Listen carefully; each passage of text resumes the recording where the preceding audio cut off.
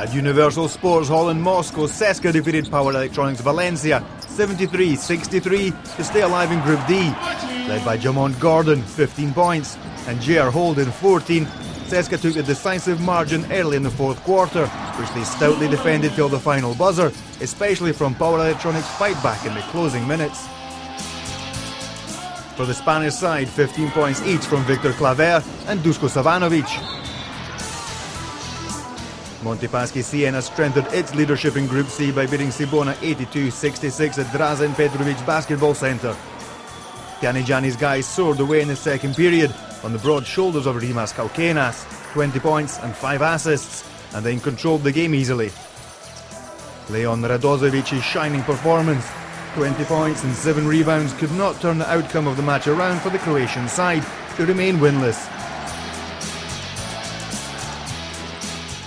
Third home victory for Spirou Charleroi, who downed Brose Baskets 75-61 with an excellent performance by Damon Mallet, 26 points, supported by Brent Wright, who amassed a double-double of 19 points and 11 rebounds.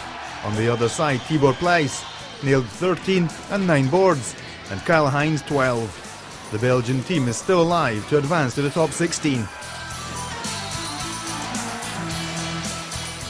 Armani Jeans won over FS Pilsen by 14 points, 84-70, to join the Turkish team in the standings and earn a precious tiebreaker.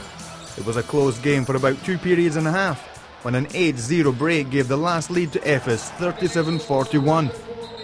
After that, a big 16-2 run gave the Italians the lead for good.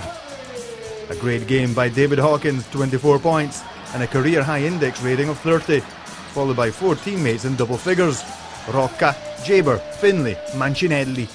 Best player for FS Pilsen was Bostian Nachbar, 20 points.